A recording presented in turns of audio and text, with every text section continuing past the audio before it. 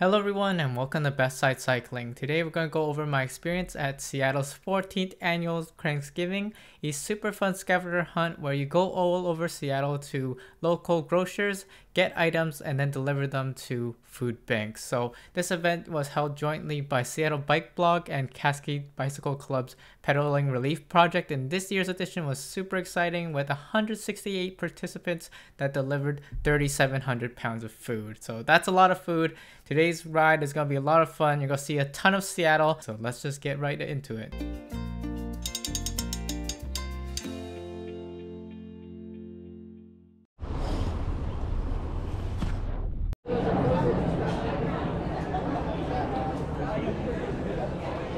I'm here at Cranksgiving 2023. We're about to start the event and it's a lot of people now. Raise your hand if this is your first ever Cranksgiving.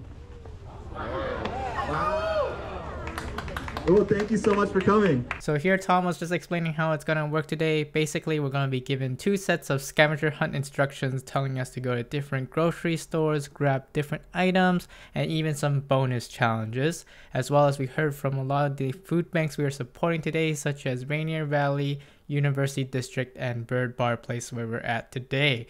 So with that, we are basically about ready to go. So, happy Cranksgiving, everybody. Thank you so much for coming out. Have a great time. And if you have any questions, find a volunteer. They're everywhere. Alright, so we have our team here and now we're strategizing in terms of which places to go. So it's a bunch of different grocery places that we need to hit, as well as we need to grab a ton of different items. So we're going to start heading out in a little bit. There's a ton of places on the list, so we had to keep going, and our first destination of today is none other than the Pike Place Market. So we're on a rush to now head over there, and as we're doing that, I wanted to introduce you to our team today. I have managed to assemble an all-star team with a pure goal of winning the top prize. So we have none other than Bob. But he also runs a YouTube channel called Bobco85. He is the South Seattle expert of today, and that will come in super handy as we're going to ride all over there as we're heading into Rainier Valley. And we have Jamie here in the yellow kit.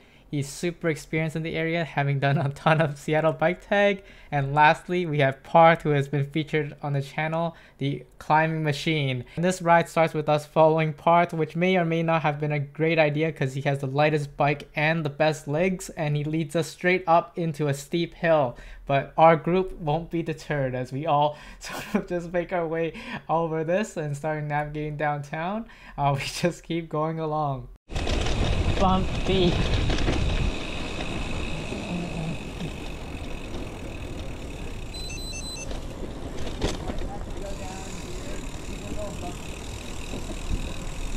Dude, you bring us on like such a hardcore route. Dude, what are you doing? Oh my goodness, not like this, yo. Not like this.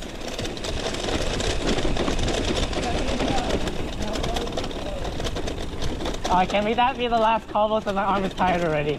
So after being shaken to oblivion and having my arms being sore now, I figured it was my time to lead. And a cool thing about this ride is that you're going to see a ton of different parts of Seattle, as well as a lot of upcoming projects that are happening to improve the bike infrastructure. So here's a good example. We're on Pine. Here on the left, you can see the comings of the protected bike lane, and installed already is this new railing, and that is all super actively in construction. I'm gonna wait till things really settle down and finish before showing it to you all in its complete form. So look forward to that, as it's definitely gonna be a huge game changer for how people roll from Capitol Hill to downtown. Alright, we're here at our first stop, Pike Place Market. We need to go grab something from some vendors, so we're looking at our manifest now and see what we can get. So a great part about doing this as a team is that you can have one person look over the bikes, and doing our first photo challenge, I put the Seattle Bike Blog sticker onto a nearby rack. So now we are on the hunt for some items. So here on the left is an idea of what we were looking for. Pretty typical things, but at the same time they were sort of random, and definitely was going to be a challenge for some of the non-food items especially. But we just came here to a local vendor, noticing that things were at a tourist price, but I found it to be worth it for the cause it's going to and just the fun that we were having. Alright, got it. Thank you. Thank you. Have a great day. Alright, got some lentils and beans to start. More cobbles. Cobbles all day. So I was clearly traumatized by my bumpy experience earlier, but that's alright because this is the end of it, and so far we've had no mechanicals. So we're heading over to Wajimaya, the international district, and I gotta say I'm having a blast right now. I think it's sort of cool because I'm finally applying all my Seattle bike knowledge in like a very active challenge. It felt like sort of the Amazing Race sort of thing. Just a good buzz of energy, and our group was definitely very knowledgeable about Seattle, so we never once had to really stop or really look at any directions.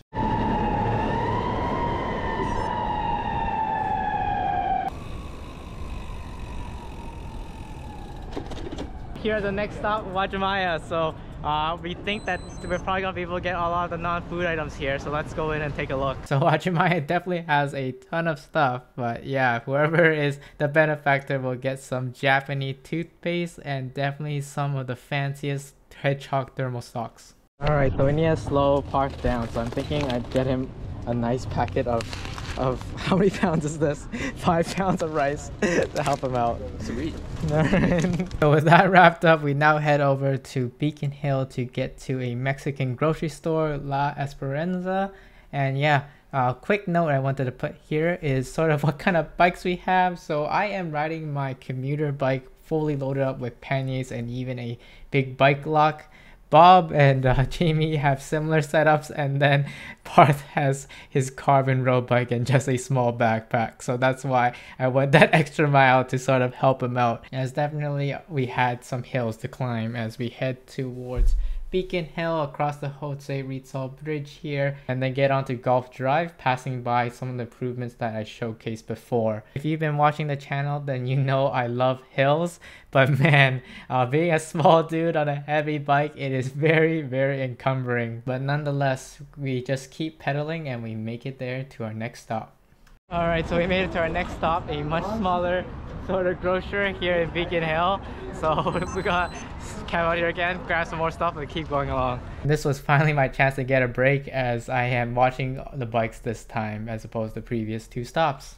Right, so far it's been pretty action-packed. We've just been running from place to place. This is the first time I started taking a break. Parth, how are you feeling so far? Pretty good. Super fun. Of course. And then you can see all the lines of other people doing Cranksgiving as well, lining up their bikes. And some people here too.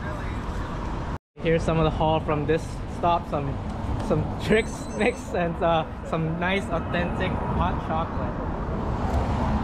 Probably the funnest part of this event for me was the fact that you just saw so many cyclists wherever you went, because basically there was a set list of places. So out of the 85 that were split along South Seattle, basically they were going to end up near the same place. So it just felt like we were in some type of biking twilight zone where it's just normal for everyone to just get a ton of groceries, albeit it's just a funny list of them and everyone's getting the same things. It still created an awesome sense of community. As we're going through some of these greenways now in the South Seattle area, and so far the day has really just flown by. We need to be back at the start at 2 p.m. and we started at 10, and I think it's already like 11:30, so more than a quarter way in, and we still haven't finished everything to get to the halfway point. But now we're headed over to drop some food off in a food pantry before heading over to PCC. So check out that view of Seattle from here at Jefferson Park. Nice, really clear, bright day. Hi Bob, why? Now yes, we're following Bob, who is super knowledgeable about this area. He leads history rides and other things that you should all check out. But definitely we were in good hands here as we now head on to the Chief Siach Trail. It's a really nice windy path that goes through a lot of residential neighborhoods with also some pretty spectacular views. We run into some hiccups with the food pantry we were looking for not being there anymore, but nonetheless we still find our way and end up at another one. We found ourselves a food pantry. It even has a fridge, so this is for the bonus challenge and extra points. So Bob is loading in now with some dairy, milk and cheese, and time is actually flying by amazingly fast. It's already 11:42, so I think we're gonna start making our way slowly towards the first drop-off point, so that puts us right at halfway, and let's see what we'll do from there. So if you're having as much fun as I am, please roll that like button and subscribe. I cover all sorts of things Seattle cycling, from bike infrastructure to local events like this, and I would love to really showcase more and more of things like this just to get everyone out on their bikes bikes and helping out the local community. As we are now at the PCC in Columbia City, right next to the drop-off point at Bike Works, so I'm ready to go shopping some more. We're definitely left with a pretty random list of items, as I found it so funny that the attendants were definitely noticing a pattern of cyclists looking out for diapers and infant formula. Alright, here's some walnuts. We'll grab those. And then... Alright, so diapers? Alright. Really expensive diapers. We're told we're going big today. Mac and cheese. Another favorite. Alright, we can get this. That's fine. Or what is this? Tuna. What's this tuna? Alright, we'll go with this. We just finished at PCC. I finally did some of the work to load up my panniers, and then we're gonna head over to Bike Works now to drop it off. So let's keep going. So after a very short ride, we made it to the halfway point, and there was a lot of people and a lot of energy here, which I really appreciated. Everyone here is just relaxed and just having a really good time, as everyone was bringing in their hauls of groceries as well as starting to get their points counted. As here is Bike Works, a place that I've been meaning to visit, and you can just see all the food that's starting to pile up here. They said at the end of the event there was like over 1,000 that was even collected just at this stop. So now we got the second list that would bring us back to the start, and of course to the much awaited after party at Central Cinema after. Just finished dropping off for the first round, and then now we're heading out to grocery outlet, so let's go. So as mentioned, we are now headed back north, and we decided to take the most direct route possible, passing by I-90 to score some extra points and then end up at grocery outlet. And this part of the ride definitely was the most treacherous, as we decided to, as probably the bravest bunch of cyclists here, just go on the main roads of Rainier Avenue and Martin Luther King. So for those that have ridden in these areas, you'll know that it's really not that great to ride here. Starting with Rainier, luckily for a lot of what we were doing, there was a bus lane that we can ride in, but even still, there was still a lot of cracked pavement all throughout that you really need to watch out for, as well as just a lot of car and traffic. But soon we do make it to MLK. This is my first time ever riding on this road, as I just don't usually end up along on this path. But I do know that there is a upcoming safety project that they just broke ground on to add some protected bike lanes here. So I'm excited to see that, because riding here, it is not very great, as you can clearly see. But nonetheless, we just keep pedaling forward and make it to our next grocery stop. No other cyclists. What a surprise. Alright, gotta grab some of these things. Here, it's fitting for me to grab the Kikkomans. Here, yeah. Nice. Some favorite pure pumpkin in a can. Yeah. This one's pretty good. Chicken and sausage gumbo. Does this count? Yeah. It's chunky. Leave it up to you guys. Which peanut butter we get? Creamy or super chunk? Let me know in the comments below. This is our grocery run. This is the most assorted items I've ever seen. See tons of bikes. We finished most of the list. It's now right about 1 o'clock, so we need to get back to Bird Place. I keep forgetting the name of it, but yeah, we didn't get there by 2 p.m. So wish us luck. So here in the final hour, there wasn't too many places to hit up anymore. We were pretty close to the finish, so we wrapped it up over at PCC, grabbing a couple things as well as going to Safeway. And yeah, what still really gotta say, one of my favorite parts also about this whole thing was also exploring new roads. So here we are at the 22nd Avenue Greenway, as we just made it to finally get our last item. Alright, so we got our last item, the adult diapers, and yeah, let's see how they fit. I'm sure it'll be fine, but I don't think I've ever carried something like this before. I got your bike. Thank you. And they fit with super ease. Alright, we're good. Alright, let's get going. Nice, so we're all done here. We're gonna head back now. Final hill with all the groceries left. Let's go. Oh.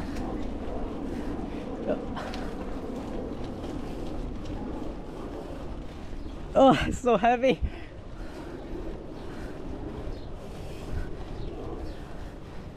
Oh my goodness, part is long gone.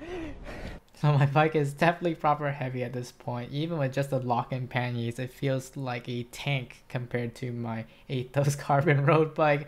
And on a small guy like me, it definitely just feels like half my weight is into the bike. But nonetheless, we persist and then we make it all the way back to the start. Alright, so we made it for the final drop off here. We got all our items, we cleared the second list, and I think we're good to go. So let's see how it works. We took some time now to drop off our groceries and get our point totals. Stay tuned because now we're actually gonna do some interviews with Tom from Seattle Bike Blog and Maxwell from Cascade Bike Club, who were sort of the main two organizers behind this event. So I really wanted to hear their perspective about how they found everything. Alright, so we're here at Central Cinema with none other than Tom from Seattle Bike Blog, one of the main organizers for this event. So yeah, what do you think this year? Oh, it was amazing. The turnout's been awesome. We had, unfortunately, the weather never behaves. This is supposed to be a bad weather ride. Yeah, it did not end up that way at all. It's just plagued with good weather. It was super nice. There was people everywhere. Any other differences from previous years before? Oh, you know, this is the second year that I've partnered with the Pedaling Relief Project to put it together, and just the amount of organizing that they've put in and all the volunteer help has just made it go so easy and smooth, and yeah, it's just wonderful to just be able to sit back and just watch it happen, and I'm not running around with my, you know, pants on fire. It was all taken care of. So. Okay, I test you. It was going pretty well in the field, so didn't hear about anything major. So yeah, nice. Anything oh yeah, go ahead. What did you see? What I see? I just saw bikes everywhere. I mean, like every single grocery store was like 10 bikes just wanting to buy like infant powder or something. So it was sort of a fun sort of thing. But yeah, it's really, really cool. That's great. Anything you want people to know about this event for next year, or maybe what's next? Yeah. No, I mean, I think the main thing is, you know, you should do this next year, but also you don't have to wait. You can sign up for a spot at Pedaling Relief Project. That's right. And you can do this. They do things every week.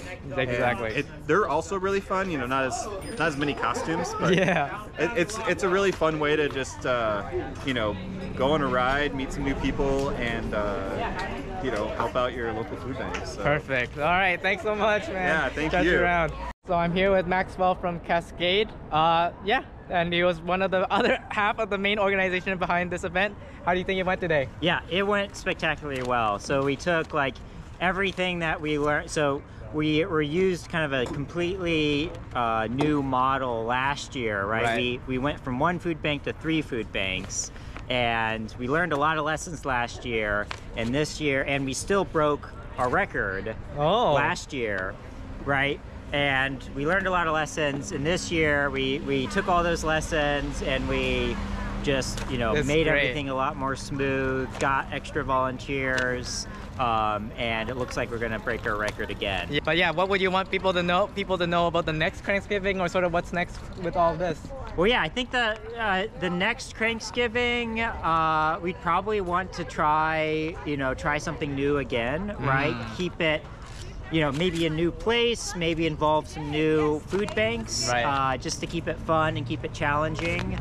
And what I want people to know is, I mean, what we're doing is just like the tip of the iceberg in the support that the cycling community can give, you know, people who are experiencing food insecurity, and the food banks that help make their lives a lot better and help support our community. And I think if we can learn anything, it's use this experience to involve your friends and maybe do like a monthly mini Cranksgiving or something, just stay involved with your local food bank. That's right. And I mean, there's the Pedaling Relief Project. You can talk a little bit about that too. Yeah. So I manage a group in which we run, or we organize weekly rides in which we deliver groceries for a local food bank or rescue food for them.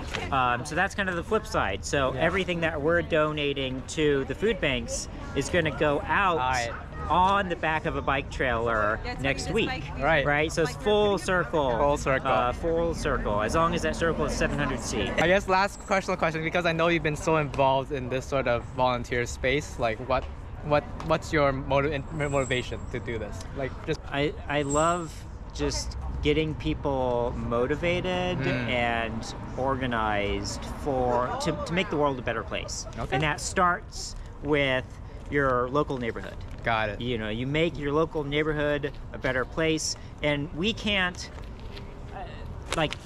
go and build bike lanes. We can't go and mandate better schooling. We can't go. So there's a lot of like big things that we don't really have control of. Yeah. But one thing that we do have control of is getting people food. Awesome. And thanks so much to Maxwell. Thanks so much to Cascade for putting this all together, and hope you enjoyed it. So the event concluded here at the cinema with a presentation going over the numbers: 168 riders, 3,700 pounds of food going to those in need, a really fun costume party with a bunch of big turkeys up on the screen, prizes to be given out, including 2 big burly trailers that was pretty neat and donated in, and a lot of Tyvek jerseys that Cascade had, and yeah, just a lot of food to enjoy in the area as well. So let me know in the comments below, what did you take away from this video? What did you enjoy the most? Have you ever tried delivering food, or will you in the future? I think that is probably a good spot for us to start wrapping it up. Alright, so that concludes this year's Cranksgiving 2023. It was a ton of fun and so many people. I just love how local the whole event felt. So let me know what you thought in the comments below, and I'll see you all in the next video.